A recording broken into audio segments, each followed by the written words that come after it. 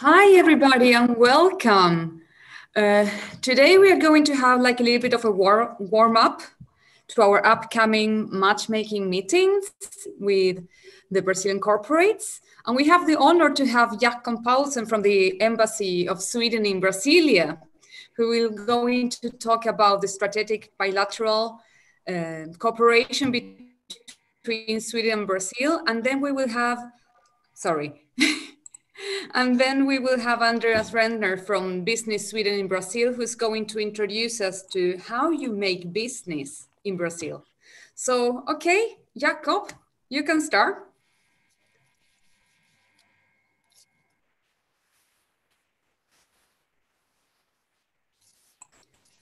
You have to unmute, Jakob. Yeah, I'm unmuted now, I guess. Okay. So can you hear me? Yes. Okay, yes. Then I will start then. Okay. Good afternoon to all of you from Sweden, and good morning to you participating from Brazil. As you know, we have a 5-hour time difference, so it's morning now here in Brazil. My name is Jakob Silva Paulsen, and I am Innovation and Science Counselor at the Swedish Embassy in Brasilia. I first want to thank Ignite and SIF for the invitation to talk a little bit about the strategic cooperation of innovation between Sweden and Brazil, and also present our office to tell a little about what we do and how we can help. See how next slide here. We are a part of what you call Team Sweden Brazil, where we also have Business Sweden, who will do the presentation after me. So just tell a little bit about the context who we are. The Team Sweden consists of the embassy, our innovation office, where I work, the consulate, Business Sweden, Swedish Chamber of Commerce, and CISP, the Sweden Brazil Research and Innovation Center. We do have different tasks and target groups, but in several cases we work with the same actors and with an angle of innovation. As an example, I can mention the EIT, what we call the Executive Innovation Team Brazil, which are more or less 10 large Swedish companies in Brazil, where we have a transversal dialogue between Team Sweden and these companies because we have different action with them. Also, I can mention we have the yearly innovation weeks where the whole Team Sweden works together, both with the individual but also with the common events, and all are coordinated by the Swedish embassy. This year, of course, we'll see how it goes. We still can have our physical meeting, or we have to do everything web-based. But in any case, it will be in November here in Brazil. Okay, so a little bit more about who I am and what we do. I work with the Swedish Minister of Enterprise and Innovation. So we are located at the embassy, but I'm not working for the Ministry of Foreign Relations, but from the Ministry of Enterprise and Innovation, or Näringsdepartementet in Swedish. They have 6 innovation offices spread out in the world on places considered of special strategic importance for Sweden. And the overall goal with this office is to improve and broaden the communication between the innovation ecosystems in the 2 countries. As well as we also work not only with innovation, but also with research and higher education. We have 4 offices in Asia. We have one in Japan, South Korea, India, and China, as well as 2 in the Americas. We have one office in Washington, D.C., and then we have one here in Brazil, in the capital, Brasilia. And each office have a director, normally sent out from Sweden as a head of the office. and one or more local employees with a scientific profile, normally with a PhD or likewise. I am head of the office here in Brasilia, and I have Anna Carolina or Carol. She has also a PhD and a very broad background in science and innovation. And she's helping me mapping the Brazilian ecosystem for research, innovation, and higher education. We also have you can see the address here. We have a blog where we post like 2 to 3 times per month. And our next post on Wednesday will actually be about the matchmaking event between CISP and Ignite. So I will recommend you go in and look at that. I guess all those slides will be available for you afterwards also, so you can see, you can have the address. So what we do at the office is we have mainly 4 areas of work. Most important and research demanding for us is the gathering of intelligence and the mapping of the infrastructure of research and innovation, mostly in Brazil, but also in Sweden. So we have to use a lot of efforts to do this mapping. We do, of course, also disseminate our information and knowledge in different events to help the two ecosystem to meet. That's kind of the objective. And this does, of course, also include matchmaking and door opening.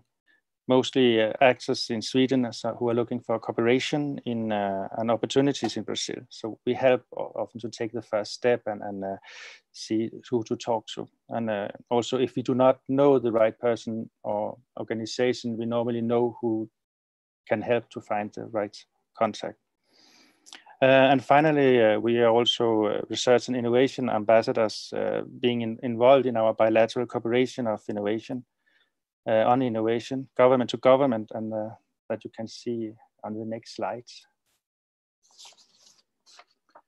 So you can see we have since a while a bilateral cooperation on innovation. It has step by step been growing. The first agreement was 1984, and then we have a new one 2009, and then 2015, and so on. But in 2015, the high-level group of aeronautics was created, and we have today a very good and well-structured cooperation in this area. It's caused by the fact that from the beginning, we have had a participation of big companies like Brazilian side, Embraer and Saab in Sweden, but also because of the intensive work of CISP, which have been helping to connect the different actors. So they have been doing a lot of work to make the aeronautic what it is today.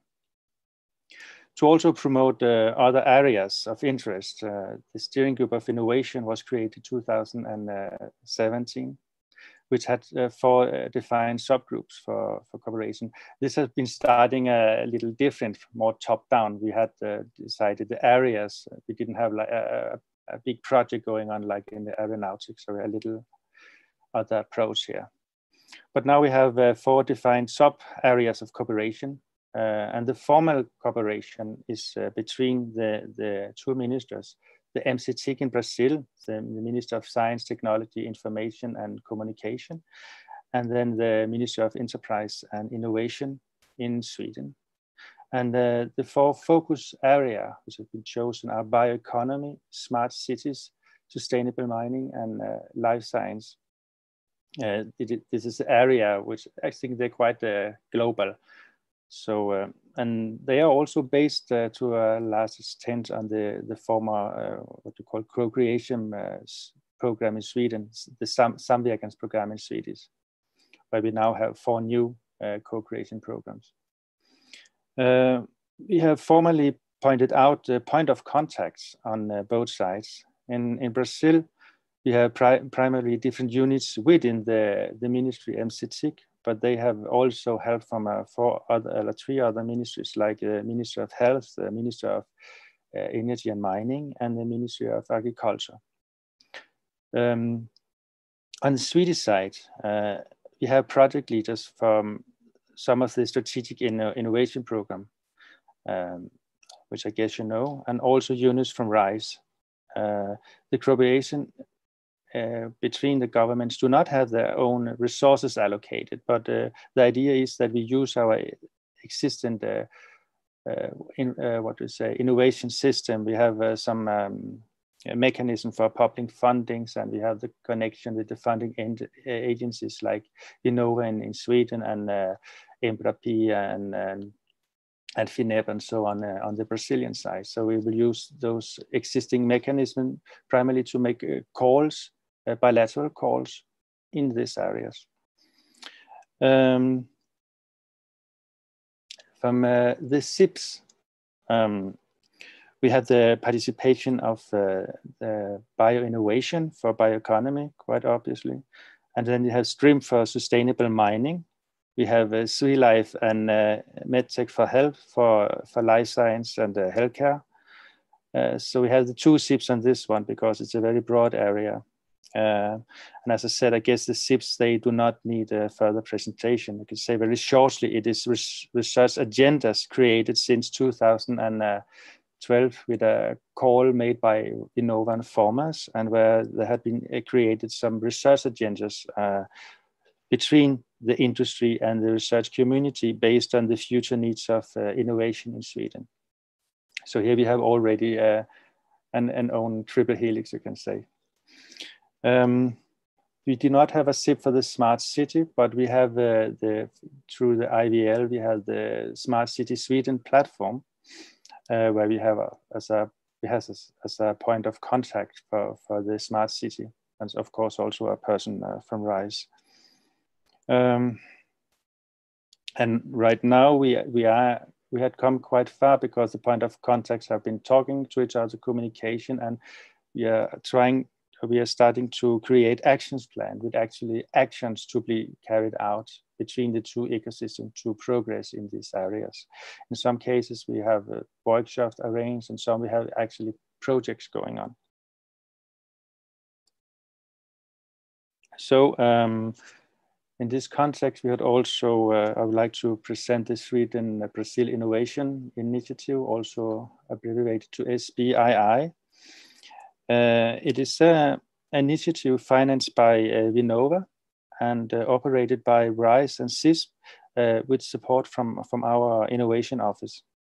It's a platform, and it has a hot site connected to the CISP homepage with information on the bilateral cooperation. And we wanted to be a platform for meetings between the interested actors and the two ecosystem. The thing is that the CISP had already done a lot of work in this bilateral cooperation in the aeronautics. So we are trying to learn from their experience and use some of their infrastructure for this. So we found it a very good solution to connect to their homepage in this way. I can also mention that we have, we also support the EIT, what's the executive innovation team in Brazil, which are those Swedish companies where we have like Ericsson, Saab, Volvo, Scania, and so on. And our activities are mainly described in this next slide. You can see we help doing matchmaking, we arrange study visits, we have this dialogue with the industry EIT, and we have this connection to the CISP homepage, our hot site, where you have the address here. And I can also say we have recently made a new LinkedIn page, Sweden-Brazilian Innovation Initiative, which we also would use for communication information about what we are doing in this bilateral cooperation. I think I will stop here. It was more or less what I had to say, and will give the work back to Maite. And I guess if you have some question, we take them later on. Thank you very much. Obrigada, Jakob.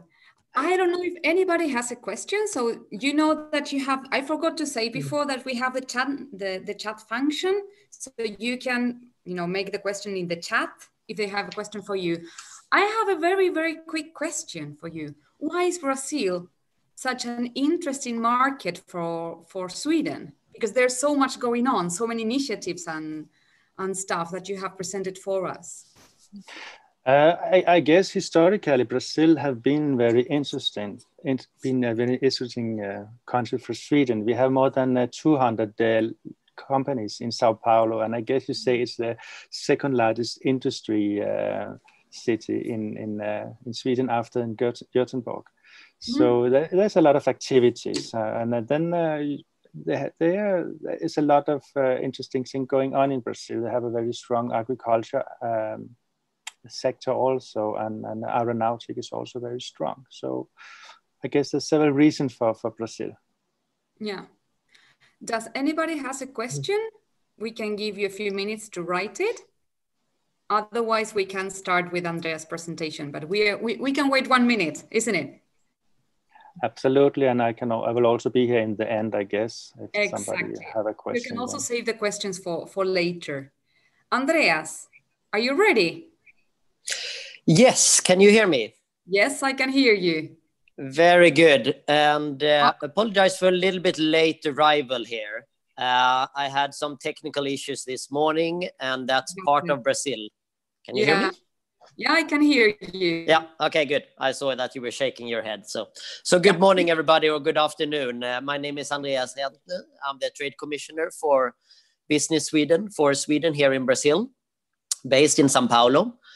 Since 3 years back, I've been working for Business Sweden for the past 10 years, 11 years almost now, based in Benelux before that, also responsible for our trade promotion activities and supporting Swedish trade.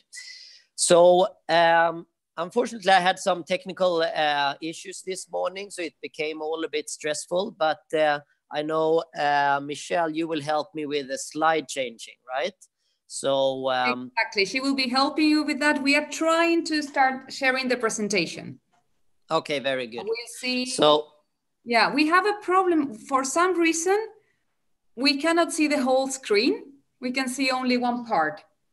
Does it okay. work for you? No, I think that, I mean, we'll just have to adapt to that. So obviously it would have been so nice to meet you all here in Brazil and done this presentation with you. I hope we get the chance to do a follow-up, the step 2 later.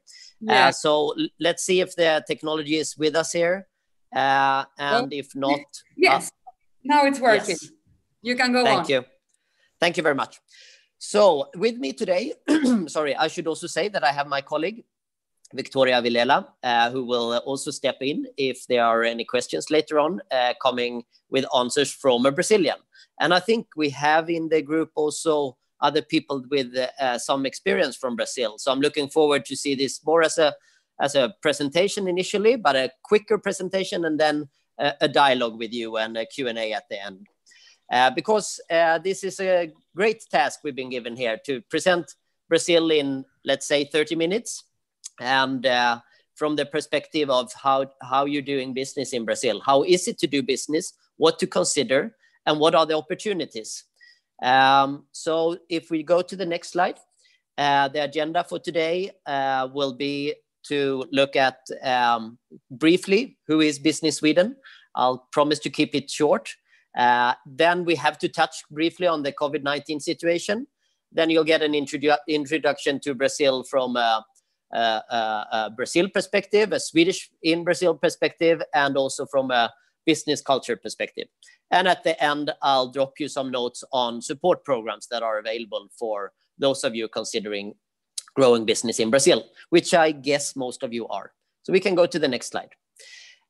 This is Business Sweden. I hope and I believe most of you know who we are. Very, very brief. We are a semi-governmental Swedish business consultancy firm. Semi-governmental means that the Swedish government is partly owning us 50%, and the other 50% is by Swedish industry. So it's with that said, we are running according to market conditions around the world, and we are based in markets where the Swedish industry and Swedish government has identified the need of having a trade promotion office to support Swedish industry to grow, but also to attract foreign investors to Sweden. So we work both outgoing with export, but we also work with incoming investments from foreign investors. And that is a little bit what we see today in the global trends, that export and investment goes together, and we need to form strategic alliances in order to prosper in the way that both parties would like to. So this is also quite significant for Brazil, where, as Jakob described, we have a strategic partnership between our countries, and which is quite unique as well, I should say. So here you can say that Sweden is a little bit punching over our weight in terms of being a small country acting in a big landscape. So going back to Business Sweden briefly, you see at the bottom of this slide our service portfolio. So what we actually offer is full service support when it comes to internationalization. We do that with initial analysis of market in a market expansion phase. We work operationally with sales support to grow business once you're in the market. With our semi-governmental position, together with the close collaboration with the embassy and the OSI, we also support with business to government related matters. That could be stakeholders, regulatory matters, etc. And then finally, we also support with incubation and operations. So here in Sao Paulo, we have an office in one of the most attractive business areas in Sao Paulo, where we can host you, we can represent you with legal addresses, etc., and we can help you set up legal entity when that is required. So let's go on to the next slide. That is our footprint in Americas. So as you can see, I've listed the embassies on the map. You see the Business Sweden offices is the blue dots, and the embassies in the region is the yellow dots. So we are complementing each other in some markets, and other markets we have a higher representative of one or the other. I should just clarify though that we are not part of the embassy, but we are reporting to the Ministry of Foreign Affairs. So that means that we are sisters and brothers, as I normally tell it. But we work very close together. And our office in Brazil is located, as I said, in Sao Paulo, and we are 8 people here currently. We have, before the crisis started in 2014-15, which I will come back to, we were around 12 to 13 people. So we have had our share of the economic downturn here in Brazil, like many other companies as well. But I will come back to that. Because knowing the history is, of course, also a way to prepare for doing business in Brazil. So that's why I will talk a little bit about history soon. Before that, let's have a look at Team Sweden. What is Team Sweden? Jakob touched upon it. So if we go to the next slide, please. This is just an overview of the actors that are operating in Brazil. The Swedish actors operating in Brazil are framed under in the red frame called Team Sweden Brazil. Then you have on the right-hand side, Team Sweden in Sweden. And those are other authorities and agencies in Sweden that we closely collaborate with. And within the embassy, I have put also the Science and Innovation Office as part of that. But as you heard from Jakob, he is also reporting directly to the Ministry of Economic and Innovation. So Embassy and Business Sweden, we are representing the official Sweden in Brazil. Then we have 2 sister organizations here in Brazil. One is CISP. I think you are all aware of CISP today. And then you have a very active and strong Chamber of Commerce called Swedsham. So the 4 of us, we have bi-weekly meetings to coordinate our initiatives and our priorities here in Brazil in order to grow the Swedish footprint and to grow Swedish business. Then we work also then closely with the organizations in Sweden, again, to coordinate, to identify opportunities and to capture on them. So that's just for you to be aware of the different players in Brazil. So let's proceed to the next slide, please. This is a slide that I normally use in order to put us in the landscape of when it comes to R&D and innovation. Where do you find us in this landscape? Well, we are clearly not part of actively working operationally with R&D activities. But then when it comes to innovation, that's where we start to see that trade promotion, commercialization, and innovation goes into each other. I think you're all familiar with this and the TRL scale. So this is just to simplify a bit in where to find Business Sweden in this. And as you see, I have marked in red the upper layer of the TRL scale, the 8 and 9. This is my own analysis in terms of finding support when it comes to financial support or operational support from the Team Sweden to companies. I have identified that this is an area where we probably can improve some. We see that now with Ignite here, the collaboration with Vinnova, Ignite, and CISP, who is supporting you. And that could much be in the upper part of the TRL scale, as I have understood. And then also we, Business Sweden, we also, when we work with our strategic partners here, the different industry companies, local companies and industries, we normally end up also in discussions on innovation. And that is, of course, a session on its own to talk about the definition of innovation and how we see that. But maybe we can take a few questions on that later. So let's proceed and really get now into Brazil. I wanted to touch a bit about the COVID-19 situation, because it's, of course, playing a big role currently here in Brazil and for Swedish industry and for all industries globally as well. So if we go to the next page, please. This is just to part of our weekly, please, next slide, weekly report that we do on a global level with 20 largest countries, economies in the world. And so this report will be launched, refreshed today. So this is from 1 week back. And what we see with the graph area is the global virus spread. So if you go to the right-hand side, you will see the Brazilian numbers 1 week ago. I can tell you that unfortunately that number now, when it comes to fatalities, has almost doubled in 1 week. So Brazil is having major issues and challenges when it comes to the virus spread currently, and is seen to become one of the new epicenters, unfortunately. I will not go into detail more in this slide. So if we go to the next one, please. This has significant impact on the growth all over the world. As you can see off this map, and later you can study it more in detail. If we focus on Brazil, we see that there will be economic impact from between 5 and 6% in negative growth this year. And that is moving from an indication of 2% growth beginning of this year. We can go to the next slide.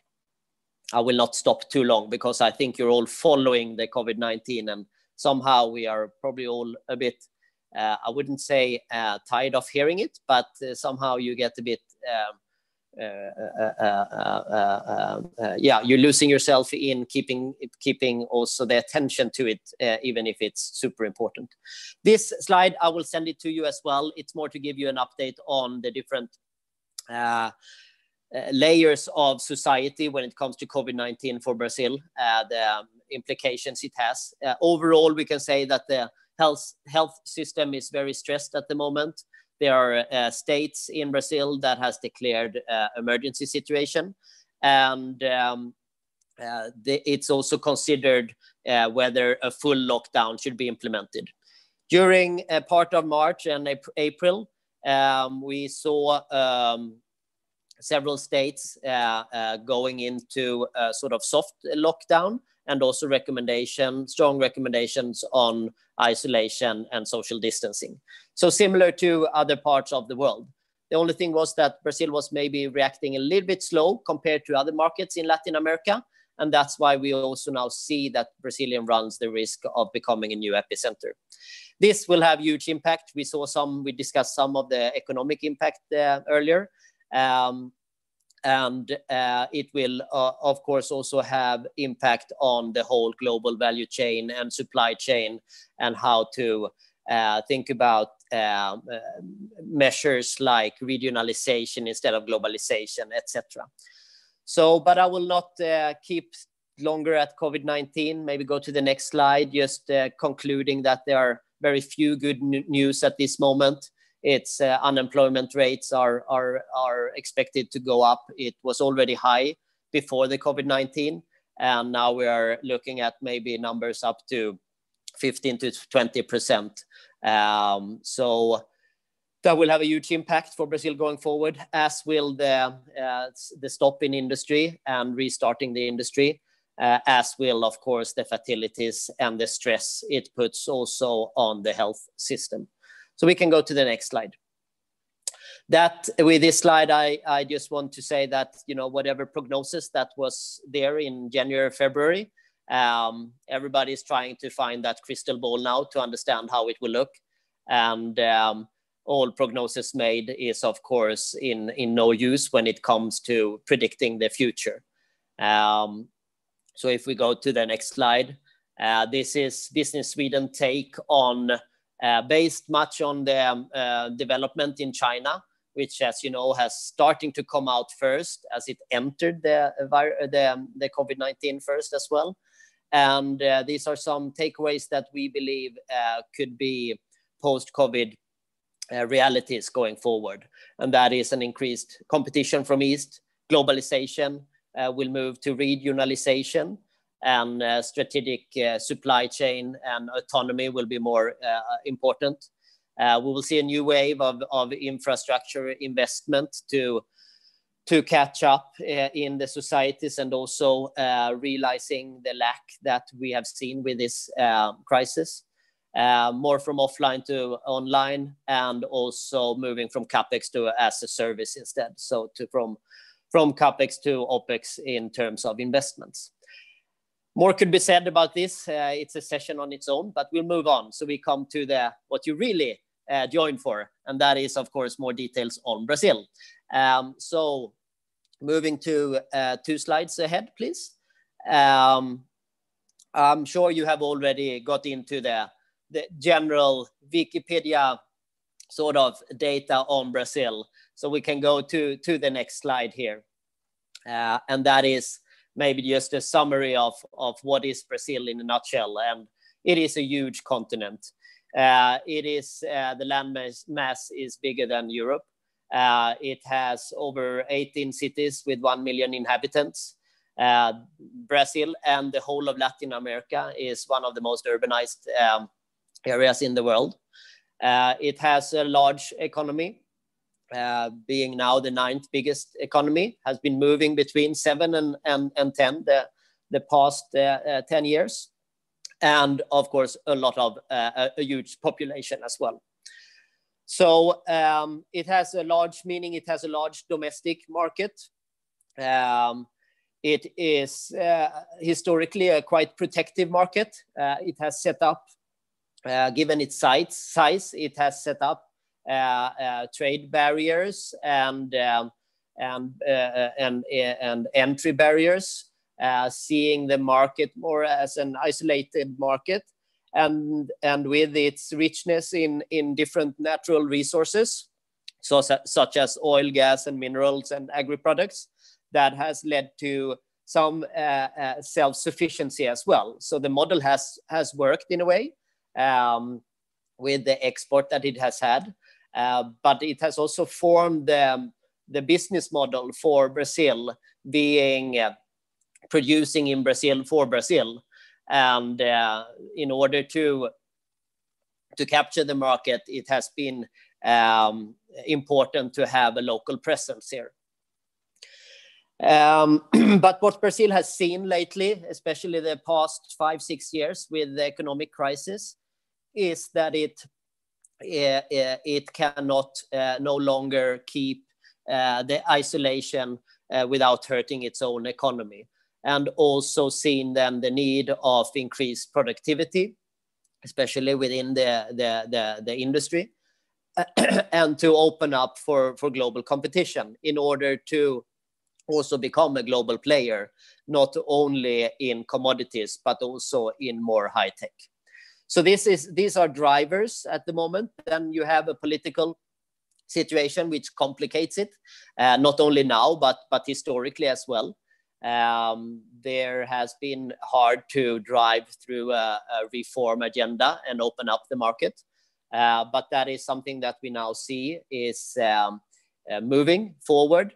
And it would have been moving forward quicker if the COVID-19 didn't arrive.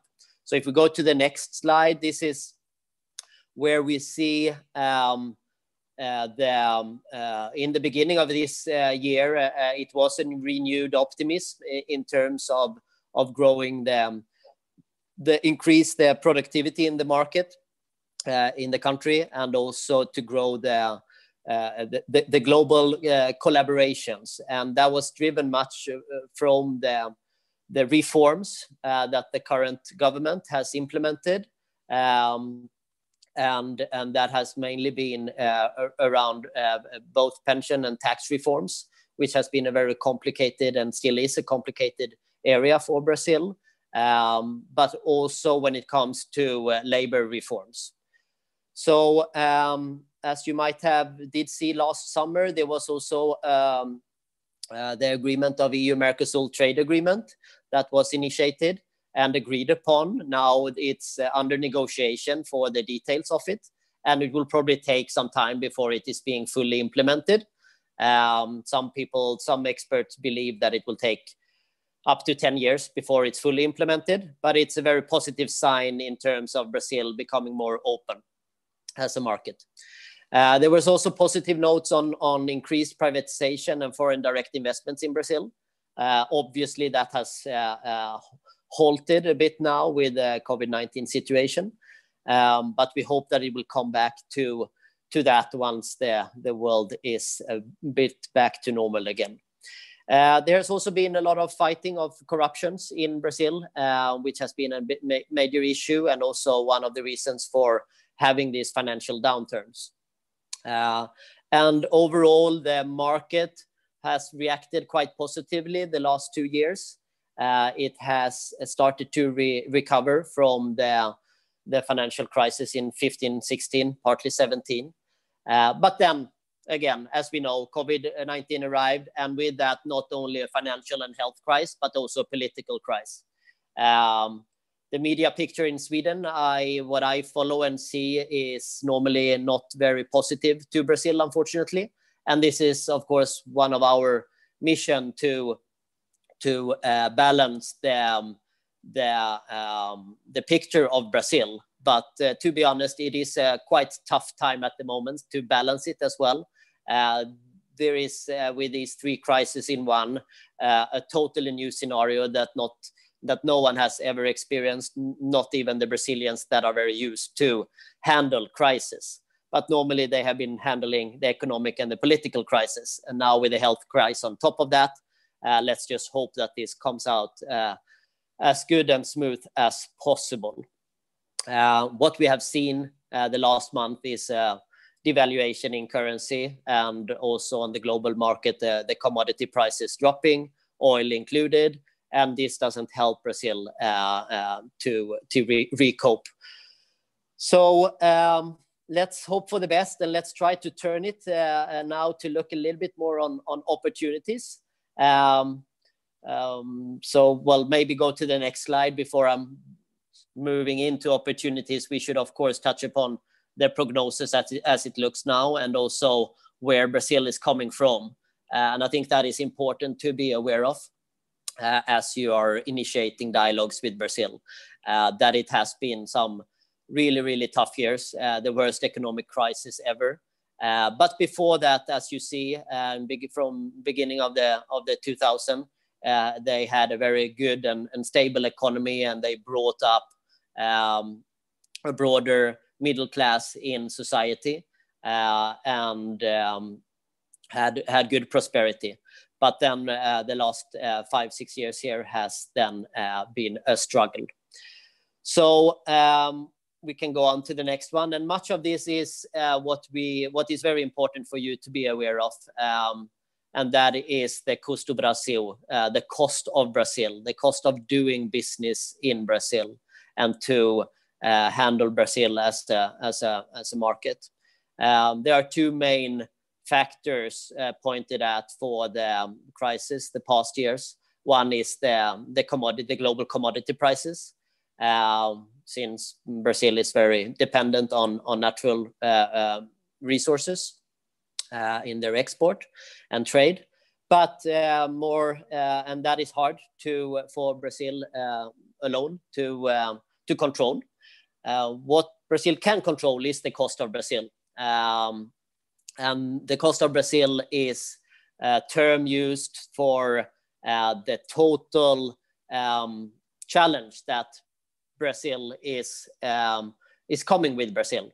And that is both on structural challenges, administrative challenges, regulatory challenges. This with the regulatory burden, the complex tax system, the big degree of red tape and administration, together then with being a protected country with lacking infrastructure and driving low productivity, has placed Brazil very low in the World Bank's index easiness of doing business. So Brazil is currently on 124th place, but the government is aiming at reducing that in half and making Brazil place it on the 6th place. But in order to do that, it will take time, and it will also require a lot of investments to reach that level. But there are voices supporting this, and I think society overall believes that this is the path that Brazil needs to go. But let's see, with COVID-19, unfortunately, that might also change, and maybe there are we will see some backlash in this strategy of opening up and making Brazil more accessible. So now we'll turn a little bit more on a positive note. I'm sorry for giving you the realistic scenario, but and that is maybe not the most positive notes, but let's see what opportunities there are and how to approach Brazil. So if we go to the next page, Brazil is, as we said, a huge land mass, and but to remember when approaching Brazil is that there is a geographic center of the driving the economy, and that is in the southeast and the south part of Brazil, where you will find the large cities such as São Paulo, Rio, Curitiba, to mention a few, Santa Catarina também, also, or is the state, sorry. And they stand for more than 70% of the national GDP and over 55% of the population. So this is normally where we would recommend Swedish companies to approach when to start focus on when looking at Brazil from a geographical perspective. That doesn't mean that there are opportunities in the other parts of the country. It all depends on, of course, your industry and also the partnerships that you have. So let's go on, please, to the 2 slides ahead, and that is about Sweden in Brazil. Again, to give a little bit of an historical perspective in order to understand where we are coming from, to better know where we can go. And Sweden is actually part of one of the new 7 wonders in the world, the Christ statue in Rio de Janeiro. It was built by or built off Skånska Cementgjuteriets supplied the cement to the Christ statue, just as a little bit of curiosa. So we can move to the next page, please. But Sweden has a very long and history with Brazil, much with the larger Swedish companies such as Ericsson, SKF, AGA, ASEA early, and today we see them still here in the market. So it's been a market where the Swedish companies has stayed in for long, indicating that it has been also a lucrative market to do business in. Today we see most of the Swedish multinationals have offices and operations here. It, as Jakob mentioned, has been seen as as the second biggest Swedish industry city outside Sweden, with Sao Paulo being the second largest production city outside Sweden. Whether that is totally true today or not needs to be verified, to be honest. But it is a big footprint here, and a lot of production has been placed in Brazil since the business model has been to produce in Brazil for Brazil. We see, though, it's not only the larger corporations. We see a wave, a small one, but we see a wave of more technical tech companies entering the market. This driven by the need of innovation and increased productivity. So this is definitely also where I believe you see the opportunities. So it's great to know that there are new companies looking at Brazil and forming new partnerships. If we go to the next, well, actually we can skip the next slide, and the slide after that we go on a bit so we get some time to talk. Please, if you can go to slide 28, and we will talk a little bit more about the culture and the culture aspect. So Brazil is not only one Brazil, as this sorry, my voice here, as this famous painting is showing by Tarsila do Amaral, is that Brazil is a melting pot of several cultures. And that is, of course, based on its history as well, with the Portuguese, the French, the English, the Dutch, all being part of building up the Brazil, modern Brazil, but also other immigration flows that came in the 20th centuries, were from Japan, for example, but also Italy and Spain. So there's not one unified identity in Brazil. It's really a melting pot of several cultures. And looking then a bit on the culture aspect and doing business here, if we go to the next slide, the header there is called Family, Football and Timekeeping, with the subtitles of that family is very, very important in Brazil. It's the foundation of the Brazilian society. And when you say family, it's normally also seen as quite generously defined. So not saying that you as a neighbor to someone will become family, but it's not far off from that. Social, and why is it so important? Well, I think that lays a bit in, if you compare to Sweden, you don't have the same social security network as we do in Sweden. So the family becomes your social security network, and you care a lot of each other and help each other. Secondly, I like to bring up the social easiness that applies in Brazil. It's a quite informal country, and there is an openness and easiness in all levels. That means also that it is expected and recommended to always do some small talking and not be too much to the point and go directly into business matters. The social aspect is super important. But then when it comes to informality, there is still a very strict hierarchy when it comes to how companies are run and how decisions are taken.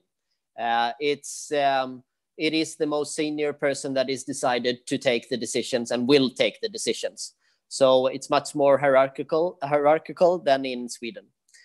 Further on, to get to know and learn a bit more about the Brazilians, is that it's Brazilians in general. Now, of course, as you understand, this is generalizing, and you would still find different personalities, of course, and approaches in Brazil. But generalizing it, there is a dislike for open conflicts, and with that also comes a genuine and continuous positive attitude to things. But that means that a yes is not always a yes. It might very well be a no, but because of the positive attitude, Brazilians always like to be there, like to believe in things, like to encourage and support things rather than disliking it openly. It also means, though, that when it comes to negotiations, that doesn't mean that it's easy with negotiations. When it comes to really closing a deal, be prepared for hard bargains. Overall, I would say that there is a very high level of professionalism in Brazil, but there are some geographical twists to it. And one of those would be this with timekeeping. Here in São Paulo, the economic motor engine for the whole of Brazil, I see no difference here compared to any Western European countries in terms of, or Sweden in terms of timekeeping and respect. But then in other parts of the country, you will see that the flexibility is a little bit higher, and that it's not always run in on time, everything.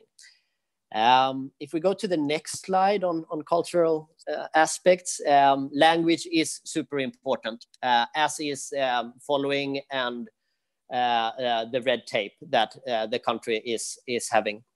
So language-wise, as you all know, it's Portuguese. The Brazilian Portuguese is spoken here, and English is not very common still. I was surprised when I got here three years ago. I thought the English would be on a higher level, on a broader base in society, but it's not. It's a few that speak English well, and many of them you might do business with, but many of them you will not see meet and expect maybe that they have a higher level of English, but they don't. And this is something that you really need to invest in, either yourself within your companies or through partnerships. Going back to the social part, a phone call is always better than an email, something to remember. That going back again to the social aspect, and that it is relation-based economy. And finally, don't cut any corners, even if you believe that it could be done. Following the administrative and regulatory parts are extremely important in Brazil, and something that we strongly recommend. Of course, from a CSR perspective, but also from a compliance perspective. And this include also being aware of that it comes with a high cost, going back to the Costa do Brasil. So if we go to the next, some final just reflections on doing business from my perspective. There's a lot more to talk about, of course, but it has traditionally then been a closed market, where the market entry model has been to really be present here in order to be successful. However, we see with the EU-Mercosur trade agreement that this might be challenged going forward, and also the path that Brazilian is indicating to take with opening up a bit more. So let's see. But for today, or currently, it's still the traditional market entry model that applies, and that is having a presence in order to be successful. Then it is important to remember that it is a market that has also always had its bit of a roller coasting profile. So going into Brazil means staying in Brazil, and to have a long-term perspective on that. Also because of the rather high investment cost to enter the market, it needs to be put in a long-term perspective. So with that said, I'm just rushing quickly to the priority sectors, and I will not go into details. This is something that we can discuss in a one-to-one meeting, but going to the next slide, please. These are the areas where we see great opportunities for Swedish companies in Brazil, based on a good match of demand and supply from Sweden and the needs in Brazil. Much of it is more and more driven by efficiency and productivity. Digitalization is central and will only be accelerated now also with the crisis that we have here and on the global level, of course. We see some sectors showing stronger stability in the crisis, and that is the agriculture sector, the mining sector, but in a way also the retail sector when it comes to the e-commerce side, which is also driving technology from Sweden, like fintechs, etc. So going to the final slide here, and that is programs on how we can support, Business Sweden can support you. We have several different programs for Swedish startups and SMEs. Some of them are partly financed, subsidized up to 50%. Others are actually 100% financed, and that is the Catalyst program, where you can pitch your globalization and internationalization idea. And if you are accepted, you will be given a 200,000 grant for developing your business in the selected market. So this is not Brazil specific, it's for the global market. Then you have also in the middle here, you see the LEAP Accelerator program. That is a program where we go in and support you with developing your business plan. So this is done in Sweden by our advisors in Sweden on a regional level. And yes, this is my message today in terms of doing business in Brazil. I know a lot of information. I'm not going deeper into our programs. We'd be happy to follow up on that. We also have an excellent webpage that you can go in and learn a bit more about this program. And then I would welcome very much to take a one-to-one discussion if there are any questions or doubts and needs for preparing yourself to grab the opportunities in this great country that Brazil is. Thank you very much. I'm noticing it's only 2 minutes left. I'm sorry for that. No problem, and thank you. Obrigada. De nada. I could relate, as a South American myself, I could relate to many of the things that you have said. We have a few questions here, so if you can take a few minutes more. I have one question from Martin from Sentian, which I think as a South American, it's very important. And he asks, what kind of red tape is there? Examples? Because it's not the same kind of red tape in Brazil that in Sweden. Can you hear me, Andreas? Yes, the line was coming and going a bit there, actually. But you said about red tape. Exactly. Yes. So, well, it is. I mean, red tape. There are various ones, and I think you need to break it down to the different workflows in Brazil. One is, of course, the importation and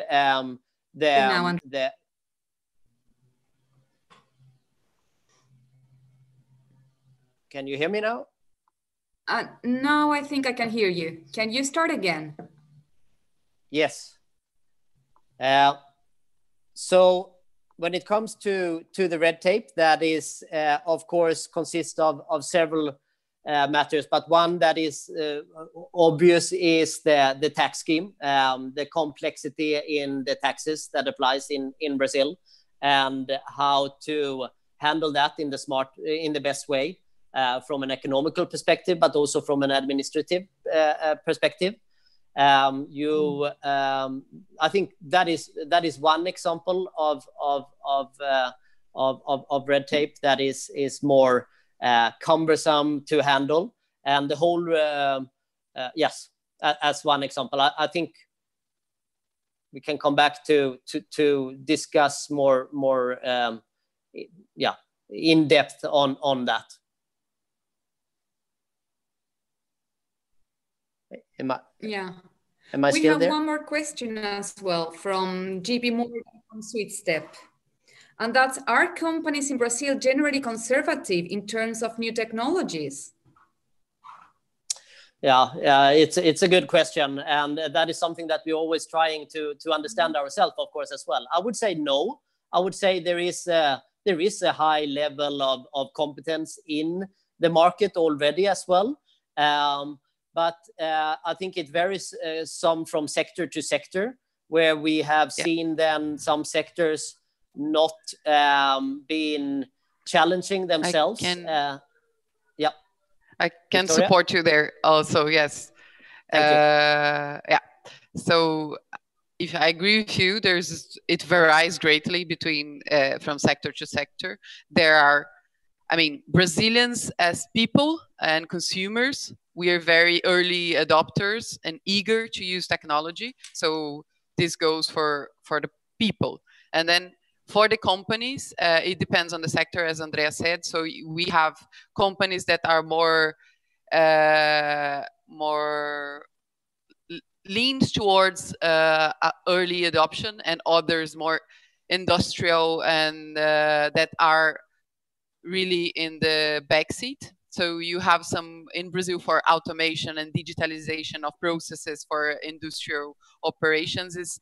We are not at walking in the pace that we should be walking. Of course, there are industries like automotive and some others, aviation and things like this, that you will see a lot of adoption of technology, but it's very uneven from sector to sector. And I would say that if you look at the industry, most of them are not are a little bit slow compared to, especially if you compare to Sweden and European countries, Northern European countries. Victoria, would you like to present yourself so they know? Yeah, I'm sorry for that. Yeah, I'm Brazilian, and I'm a business consultant at Business Sweden here in São Paulo, and I've been working. I've been with Business Sweden for a year and a half now, and I worked for financial markets for several years before. And I also studied in Sweden, did my master in Sweden in Lund, so I have some connection of some sort. So yeah. That's great. I'm actually from, we are in our office in Malmö. So oh, nice. Yeah. We have one more question here from JP Morgan, actually. JP Morgan, yeah, exactly. I said it correctly. How are green energy products taxed in Brazil? For example, are there renewables, CO2 neutral fuels produced from hydrocarbon-based produces and waste? Yeah, so we don't, especially if you compare to Sweden, because one of the big projects that worked here is with biogas. So it relates to the question. And I did do some digging on the Swedish structure and how Sweden managed to have such a big amount of renewables in their transport sector, for instance. So we don't have similar things here in Brazil as carbon taxes and things like that. But we recently, there was a recent law, it's not so recent, but it came into force not so long ago, maybe 6 months or so, that established that all the distributors of fuel, they will have to offset their emissions by purchasing bonds, green bonds, and then the producers of green bonds will be able to issue these bonds and sell to the distributors that only operate or operate partially with oil and the like. So we have this, but there is very new and it's starting to grow now. With Corona, everything changed a little bit, but it's seen here in Brazil as the major shift towards that. And to be honest, it will be hard. It was hard before because Brazil was facing reforms and, if I can put it that way, some sort of austerity, and that was how this government was leading things in a way. So it was unlikely then, before COVID, that we would have so many tax benefits and this for green energy. And now I think it's even harder because the government is more squeezed, and it will be, and I discussed this with the federal government even, and the idea is to find innovative ways to be able to finance new technology and to shift to new technologies. I know costs are at the essence to every government around the globe for this, but I believe that we will have to find this kind of solutions that you don't have the government putting money, or you have more a private sector oriented solution as this with the bonds and everything. So that's where I think we are heading to. Thank you so much. I know that Erin Kling, you had some questions, but we couldn't see them in the chat. Do you want to make them? I don't know if you are there. Otherwise, I have one more question from GP, and that's Brazil's landfill agenda. Brazil's landfill agenda, I'm sorry. Yeah, that's a major problem here. Last one, because we are like a few minutes late now. Yeah, so there's a major problem here because, as Andreas mentioned, we are highly urbanized. So we have, I think, over 20 cities with more than 1 million inhabitants. So waste is a big issue. So, but this we have a lot of landfills, but even the landfills, they are becoming not. I mean, it was never the best solution, but now it's becoming very expensive because you don't have land to put the waste and everything. So you see a lot of initiatives, and even some initiatives that comes from the Nordics combined. So you have C40 and the Nordic solutions like coming together with some Brazilian big cities to address this issue. So there are policies in place and some obligations to the municipalities and state level, but now they're looking to rethink the model because many of the cities and states, they have to reform their policies. So it's a good timing as well. Obrigada, Victoria. That's a good word that they have to learn for Wednesday's meeting. Obrigado is thank you. Obrigado if you're a girl. And well, thank you also, Jakob. Thank you, Andreas. And see you, all of you, on Wednesday. Okay. Bye-bye. Yes, thank you very much, everybody. Thank you. Obrigado. Yeah. Thank you very much. Thank you. Tack.